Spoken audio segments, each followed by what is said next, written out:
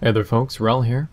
Today we'll be reviewing and comparing each of the heavy assault shield generators. That's the Nanite mesh generator, the adrenaline shield, and the resist shield. All three are very good, but are good in different ways, and they all seem to cater to slightly different playstyles and have different price points as well. So hopefully by the end of this episode you'll be able to tell exactly which shield generator is going to be the best for you.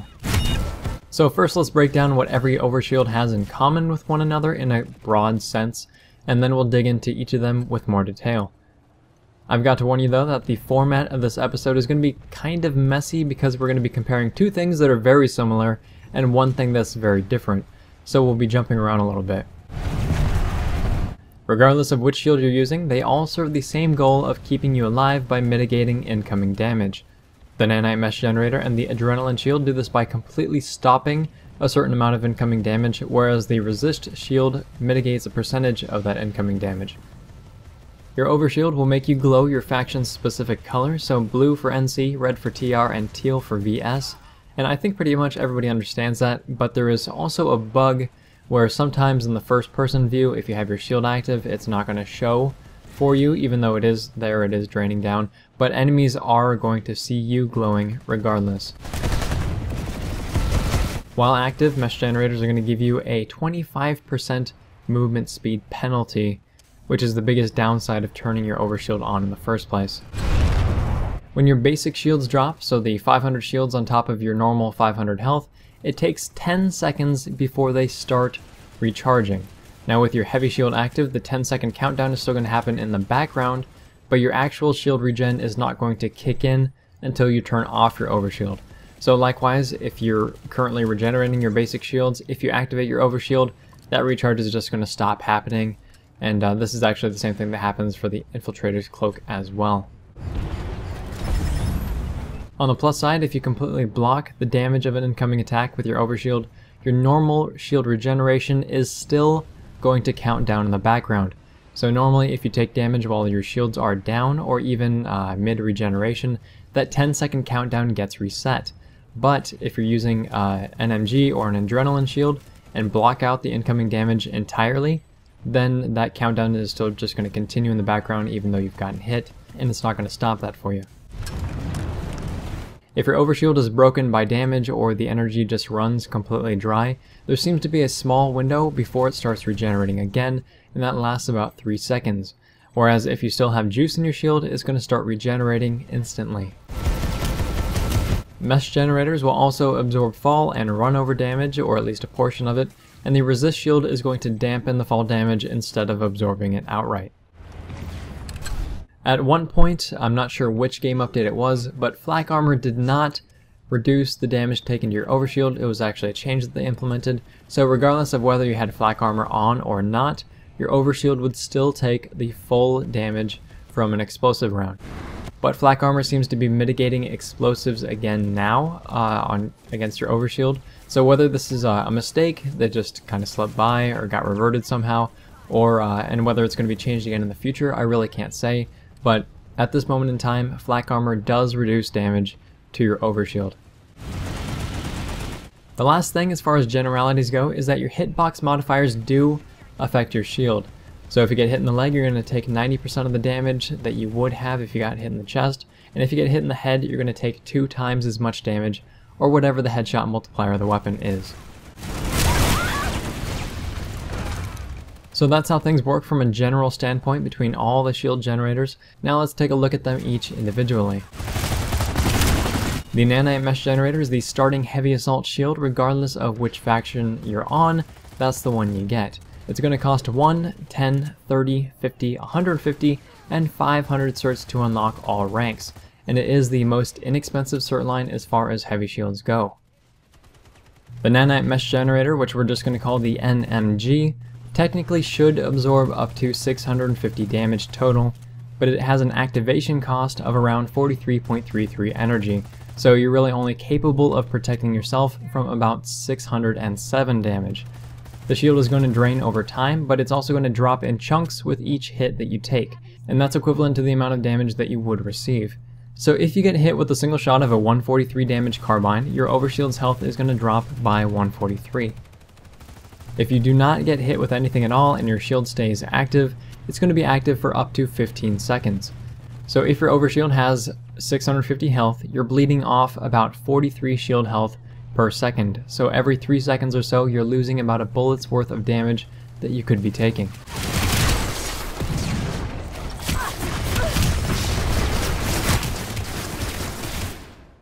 At rank 1, your NMG recharges over 60 seconds or 10.83 shields per second. At rank 2, it's 57 seconds or 11.4 shields per second. At rank 3, you have 54 seconds, 12.04 shields per second.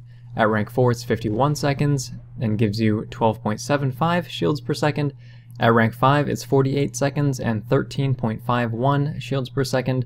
And at rank 6, it's going to regen at 45 seconds, which is the equivalent of 14.44 shields per second. Hey, alert! Enemy heavy nearby! So at the very maximum rank, assuming you have a 143 damage carbine to the chest, you can absorb one more bullet about every 9.9 seconds. And at minimum rank against the same carbine, you can absorb one more bullet at about every 13.2 seconds. So between minimum and maximum rank, the difference in regeneration time is small, but it is somewhat consequential. The Nanite Mesh Generator is recommended first and foremost for anyone on a limited cert budget or who doesn't play the Heavy Assault class a lot.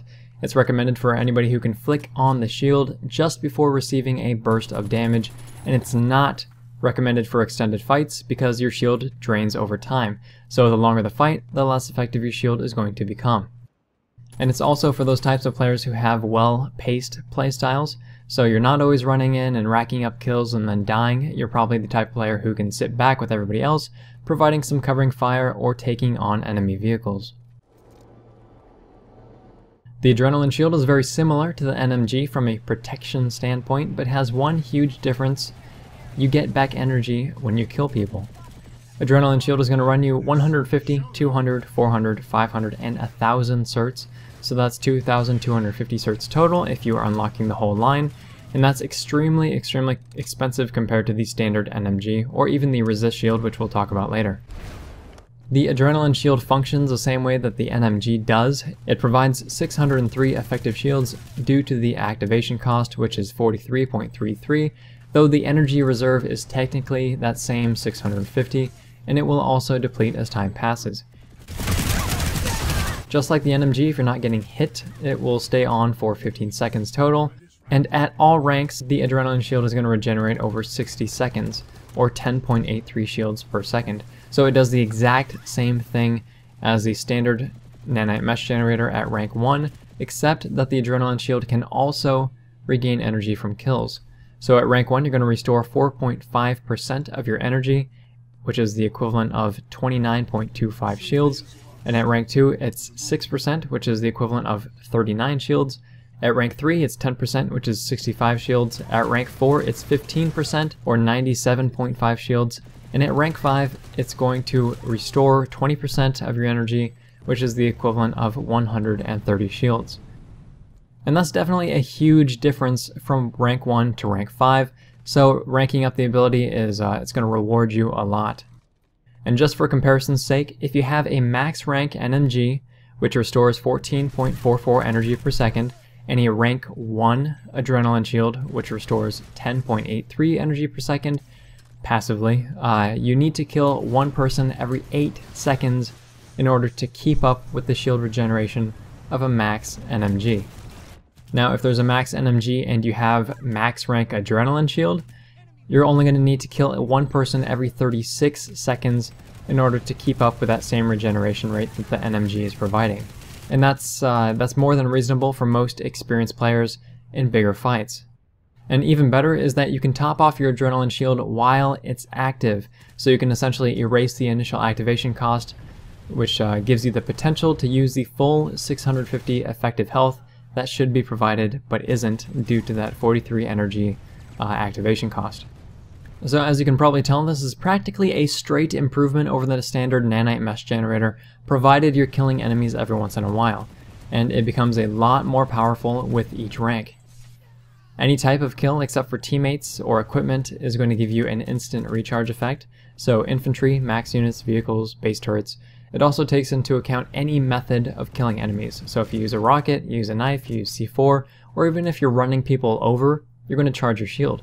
And I believe it also works if you're in the gunner's seat of a vehicle, but don't quote me on that. Also, if you kill a group of enemies at the same time, they all count toward your recharge. So if you kill an MBT with 2 people sitting inside, that's 3 kills, and you're going to regen your shield a lot. Assists, however, do absolutely nothing to recharge your shield. It has to absolutely be a kill. Also, there is a bug where you occasionally will not get shield recharge when you kill an enemy, and it happens every once in a while. At least it's enough to notice, but I'm not sure exactly what's triggering it, and I think it's a random occurrence rather than, say, a limiter on how often you can trigger the effect. And lastly, the shield will gain kill regeneration whether you're actively using it or not. So whether it's on or off, it doesn't matter, it's still going to fill up the bar provided you get a kill. The Adrenaline Shield is recommended for anyone who can kill single or multiple enemies at the same time, usually in close quarters. And it's also recommended for bigger battles where there are a lot of targets on the field at any given time, because you do need a target-rich environment in order to kind of keep up with the NMG's shield regeneration. It's also recommended for those just like the NMG who can flick the shield on just before receiving a great amount of burst damage. And also it's very synergetic when using a high capacity weapon or a weapon with a low time to kill so that you can keep that regeneration up. It's also for someone who has a lot of certs to invest in making it good. I generally find that it's more useful than the less expensive NMG, starting at rank 3, but below that the enhanced regeneration from the NMG is oftentimes preferred. The Resist Shield operates a bit differently than the other two in that it grants a flat damage reduction instead of completely absorbing incoming damage. So it's going to cost you 50, 100, 150, 200, and 500 certs, so less than the Adrenaline Shield and more than the NMG. And instead of stopping that incoming damage, it's going to reduce it by 45%. And unlike other overshields, the maximum duration does not decrease when you get hit, it just drains steadily while the shield is active. On that same coin, there's next to no activation cost for flicking it on and off. Each rank of Resist Shield is going to increase the duration of the shield while indirectly increasing its regeneration rate, which we'll talk about in just a bit. But rank 1, the shield is going to last for 6 seconds, rank 2 is 7 seconds, rank 3 is 8 seconds, rank 4 is 9 seconds, and rank 10 is a 10-second duration. The interesting thing is that the Resist Shield regenerates over 17 seconds regardless of rank. So at rank 1, you're regenerating the equivalent of 0.35 seconds of active duration every second. At rank 2, it's 0.41 duration. At rank 3, it's 0.47 duration. At rank 4, it's 0.52 duration. And at rank 5, it's 0.59 duration every second. So it's not a massive change in regeneration rate, but it's still worthwhile, especially for the low cert cost. The Regeneration Shield, despite having the shortest duration, ends up having the most uptime as the regeneration rate is just so quick, coupled with the low or non-existent activation cost. You can flick it on, you can flick it off whenever you need it, and it's still going to give you the full damage decreasing effect. And that's very different than the other mesh generators, which are only useful depending on how much charge they have available. The Resist Shield isn't, that's what makes it really awesome. But unlike other mesh generators, Flak Armor has zero effect on Resist Shield. Instead, the highest value resistance is going to win out. So if you have a 25% damage reduction from Flak Armor and your Resist Shield blocks 45% damage, that's what's going to take precedence. But if you have maxed out Flak Armor, which prevents 50% explosive damage, then that is going to take priority over your Resist Shield. Because the Resist Shield mitigates damage taken opposed to a set amount, it's very synergetic with Nanoweave Armor, and with Max Nanoweave, so rank 5, you're going to get 250 extra health. And it's not 125 like a lot of people still think it does. So having your Resist Shield up with Max Nanoweave Armor equipped is going to give you 1812.5 effective health. And that's over the 1650 potential that any other Nanite mesh generator is going to give you. The Resist Shield is best used before you start getting shot because your health and your shields are essentially your fuel, and if you want to make the most out of it, you want to activate it before turning the corner or before that tank opens fire on you. The Resist Shield is recommended for players who generally fight at range, where shots are being exchanged periodically opposed to the big bursts of damage in close quarters fights. But it's also a great all-round shield regardless of playstyle, and it's obviously useful in stand-up fights as well, just like any other generator. But the trade-off is that you are going to be taking some damage before the enemy dies, whereas with a mesh generator you have the potential to not take any damage at all, provided you can kill your target quickly enough. It's recommended for players who know when damage is coming and can activate their shield before taking any of it, because remember that your health are your shields, they're your fuel, they're very, very important. And because of that, it's also recommended for players who use a lot of healing utility slots or have medics on hand to heal, because even in a one-on-one fight you're going to end up taking some health damage and you want to be able to restore that as quickly as possible. And lastly, it's also recommended for people who don't want to invest heavily in Adrenaline Shield but still want a different mechanic than the standard NMG at a very reasonable price. As far as general strategy goes, to recap some old points but also throw in some new ones, the NMG and the Adrenaline Shield are most useful when fights are very short or when you're instantly going to be taking a burst of damage. So if you know that the tank is about to lob a high explosive shell your way, you shield, and then you mitigate that damage. But if you're in an extended firefight with somebody else, you're bleeding the life of your shield out every second.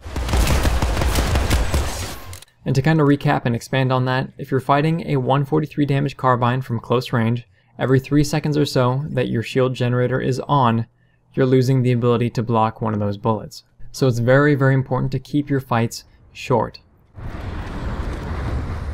For resist shield, your health and regular shields are your fuel, so before you turn a corner, before you start getting picked apart by bullets from distance, you want that shield on. But because the movement speed penalty, turning on your overshield is also a good way to get you killed, and because of that, you want to be smart about when you turn your overshield on. And here are some quick examples to think about. When you're going up a staircase, turning a corner, breaching a door, you should turn your shield on. These are great places for people to drop proximity mines, so especially if you aren't running flak armor, you do want to shield before you do any of those things. Also before and just after you start running for cover, but turn it off as soon as you're running for cover if the cover is nearby. And you could flick it on and off if you want, especially in an open field with a long way to go before you reach safety, but you do not want to just leave it on unless you know your shield is going to hold out until you reach cover. And this actually has a lot to do with how our brain processes information and how we acquire moving targets, but I'm not going to get into that because it is kind of complex and worth a video in itself. Don't give away your position by turning on your shield. In other words, when it's dark or when the enemy might not see you, you don't want to turn on your shields just for kicks. You don't want to turn them on just when you start shooting at somebody, because it's much easier to see where the glowing guy is than to track where the projectiles are coming from, especially if you're occasionally hiding behind rocks and if you're using a flash suppressor. The other side of the coin is that you can always try to draw attention to yourself by turning on your shield. This has some limited application where you can try to keep teammates from dying, because remember that you can't see enemy health bars past 10 meters anymore. So if you have a teammate who is almost dead, you can flick your shield on and try to draw some fire as they run into cover and heal up. But that is about it, I think. If this video has been interesting, helpful, or entertaining, please feel free to like, subscribe, and tell your friends about the channel. And if you have anything else you'd like to add about mesh generators or some strategies you'd like to offer, please feel free to leave a comment or a video response below. Thanks very much, folks. We're all signing off.